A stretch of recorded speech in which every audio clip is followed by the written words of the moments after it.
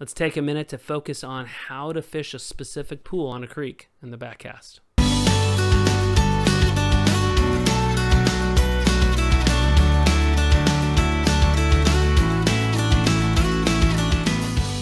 Step out of the truck, walk right up to the creek and decide, okay, how are we going to fish this? What are we going to do in this certain segment or section of water? I spent some time on Putah Creek in Northern California with Happy Nguyen, who's the owner of Goodwater Fly Fishing. And we talked about analyzing a certain pool that we were standing there in front of and what he would do in his strategy and tactics. So in this little run or pool here, what I'm looking at is how the water is coming in and into this pool here. So as you look up, you have this nice almost white water or run coming down here and creating this pool, but you're kind of looking at where all the water kind of splits and diverges. So you have all these big boulders in the bottom of this riffle that creates all this different seams and current kind of being pushed through here. So you're kind of looking at how the water is getting pushed into this pool, where the main current is, and that will kind of dictate where your main channel is. So then from there, you're kind of just picking apart each individual seam, working your way in close, and then slowly working your way out. So you're looking at the seams. You're also looking at some pockets of slow water. So kind of in between this closer seam and that further out seam, there's a pocket of water where the fish will sit to rest. Just because, you know, fish are lazy sometimes. You know, they're gonna want to take the path of less resistance.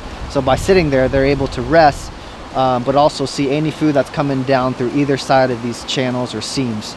So as you're looking here, a lot of the food is coming down from this rapid and then getting kind of pushed into this hole. So here, the fish are gonna kind of tend to hang a little bit more at the tail end of that rapid or the top of this run here, because that's where all the food is being funneled down.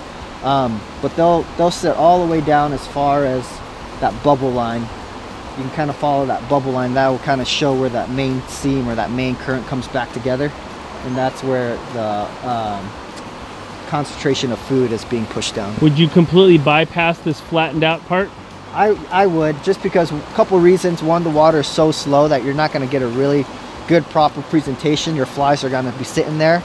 And then two, because we have a couple split shots on, your flies are just going to sink right to the bottom and sit there. You could take off your split shots, but still the water is so slow that the fish don't really tend to sit there. They're going to tend to sit in water that's a little bit more moving. It's going to be a little bit more cooler in that moving water and a little bit more oxygenated. Plus, that's where the main food source is traveling through. Really got some really good information from Happy Nguyen. He is the owner of Goodwater Fly Fishing. We spent a lot of time right here on Putah Creek. It's some really technical water, and so having somebody to kind of help learn those skills and the techniques in this area, as well as put you on fish, is really helpful. Let us know. We'll put you in touch with him. He also guides drift boat on Sacramento River, American River, and Feather River of Northern California.